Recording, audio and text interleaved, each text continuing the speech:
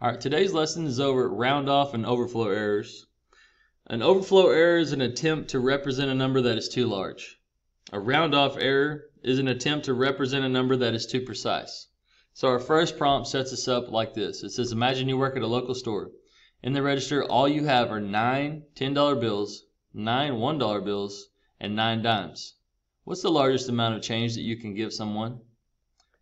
So basically all the money in our entire our register would be $99.90. Okay, it says what's the smallest amount you can give someone? Well, the smallest amount would be 1 dime. Okay, so 10 cents. What would you do if someone needed 7 cents in change? Well, that's where the round off error comes from. Okay, so we wouldn't be able to give 7 cents change. We don't have any pennies, so we'd only be able to give them a dime, which isn't exactly their change. All right, so basically here's what we're going to do. I'm going to put this up. It's a Flippy-Do Pro. It's just like your Flippy-Do before, except the only difference is now we're going to have a period for a decimal point. Do not get this confused with the decimal system, but this is the decimal point where the yellow line is. Okay, and all we're doing is taking our numbers, our powers from 2. So 2 to the 0th power is 1. 2 to the first is 2, and so on. It goes right to left. Now we're putting a period, and we're just adding 2 to the negative first for 0.5. 2 to the negative second would be 0.25. Okay. So we're trying to give some fractions or a decimal point. And you'd put the same zeros and ones just like we did on the last one. And remember, 8 bytes or 8 bits make up 1 byte. So our Flippy-Do Pro or our Flippy-Do, whatever one, it's only just 1 byte because it's 8 bits. Okay. Once you guys make that, we're going to navigate to the odometer on our code.org. Let me get out of this and go to code.org. So if I'm in code.org, I go to Overflow Rounding. I click on widget, the binary odometer, and basically what you're going to do is you're going to start it right here. Just hit the button that starts it, and we're watching it run. And these are all the different systems, and like I said, there's plenty more systems than this, but these are the main systems. We'll be using the binary, decimal, hexadecimal. So you can see down here the value is going up, and we could keep going on the max value. Here's what we're going to do. So basically, we're going to pretend that this is an odometer on your car. I guess some of you guys may know what an odometer is, but it tracks the amount of miles that you've driven. So have you ever wondered what would happen when this odometer got full of ones? The largest number, if this were all ones, this is 1, 2, 3, 4, 5, 6, 7, 8, 9, 10. If this were all ones right here, the largest number I think it can have is a 1023, I believe. 1023 because all ones, the binary equivalent number is 1023. Here's what I want you guys to do. I want you to put in the value 1020, and I want you to slow it down just a little bit, and we're going to hit start, and we're going to see what happens when all the ones fill up, and we'll see what happens next right after that. So basically it's the highest number it can reach, because this odometer can only go all ones right here for 10 of them, which is equivalent of decimal 0 through 1023. That's 1024 places. So I want you to do this right here, and let's watch what happens.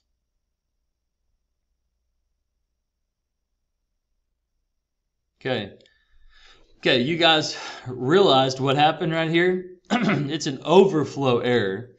And remember, an overflow error it's an attempt to represent a number that's too large. So this odometer, just like the odometer in your car, Once it gets to the largest number it can possibly hold, the all nines probably, then the next one, it'll just roll back over to the beginning and it won't show you your actual mileage. Okay, that's an overflow error. Let's go back to the bell work. We actually, and I want you to open up this worksheet, and we'll answer these questions together. So it says set the binary odometer to the highest number possible and let it run. What happened to the odometer reading? Well, what happened? It was an overflow error. And so it says the number was too big for the odometer. Okay? And remember, try to put your answers in red ink if you can. Does the odometer still show the distance driven by the car? Does it show the distance? Well, it shows a distance, but that's not the correct distance. So we're going to say, no, the distance is incorrect. Okay?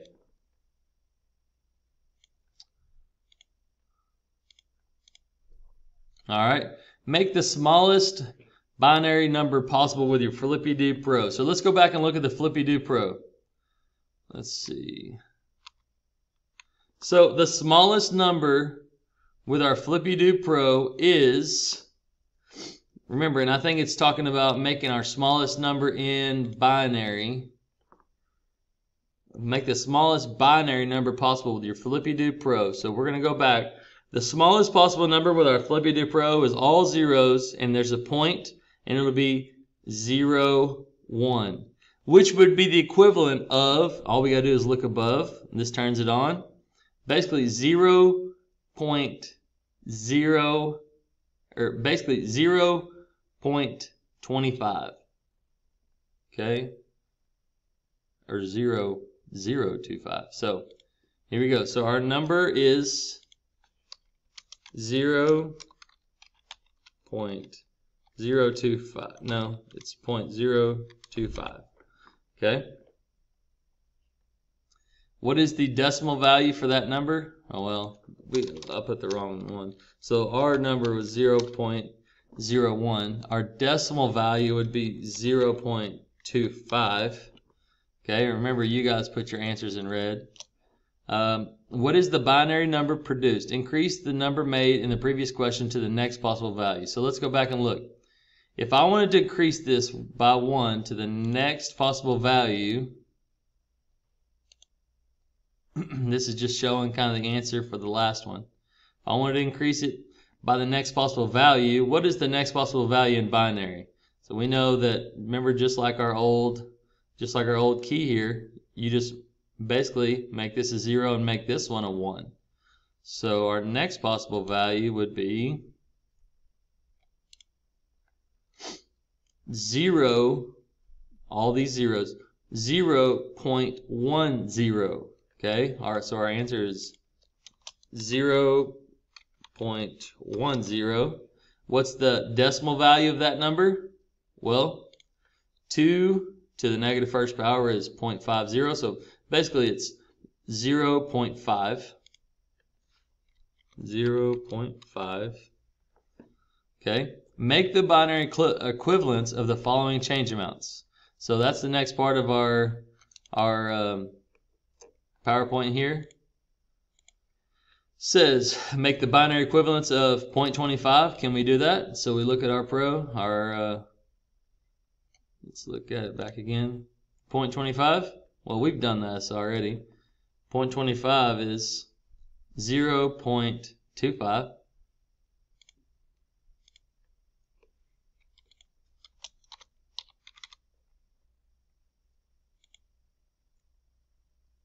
What's the binary equivalent? Oh, we need to make the binary equivalent. So this one is 0.01. 50 would be, we just did this one, 0.10.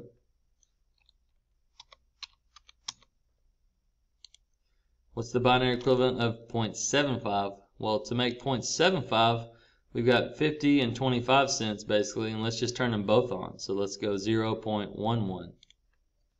0.11.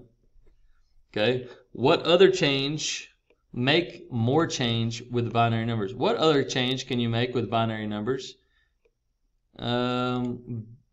What other change? The only other change I could think of is if we did two, if we kept this chart going, we could go 2 to the negative third, which would be 0.125. However, we only get to use our Flippy-Doo Pro, which is our byte, which is made up of 8 bits. So let's just see what change we can make here. Can you make other change with the binary numbers? The simple answer for that is no. The only change you can make with this is what's on here. So we can make 50, we can make 25, and we can make 75.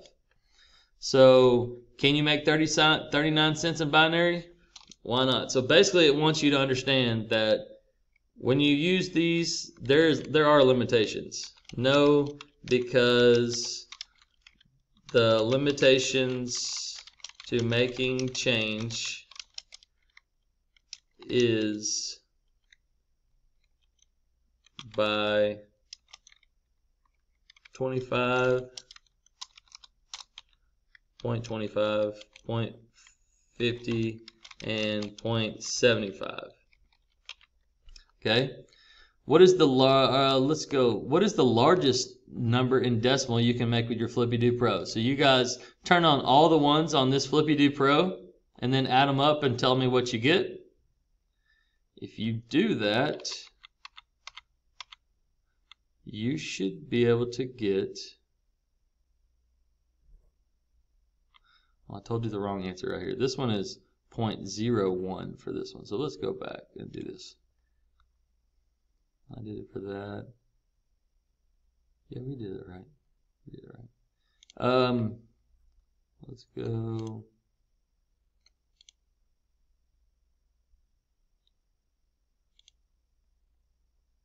What's the largest number? This is the largest number.